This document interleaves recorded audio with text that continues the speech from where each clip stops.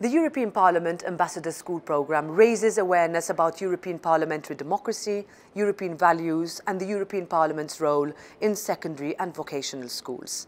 Thanks to European Parliament junior and senior ambassadors, that is to say thanks to students and teachers from all across Europe, the programme has become one of the most successful projects encouraging active citizenship among the next generation of Europeans. More than 1,750 schools are part of this pan-European network that even during COVID has kept on growing. This is good news for our democracy at a time when, with the return of war on our continent, we know more than ever the importance of citizen engagement. Junior and senior ambassadors are organising activities and training, meeting with participants and strengthening the dynamism of European democracy. Together, they expand their knowledge about Europe and about what it means to be actively European. I would like to thank all those enthusiastic teachers for caring and for their hard work to bring Europe into their classrooms. You play a key role in the success of the programme.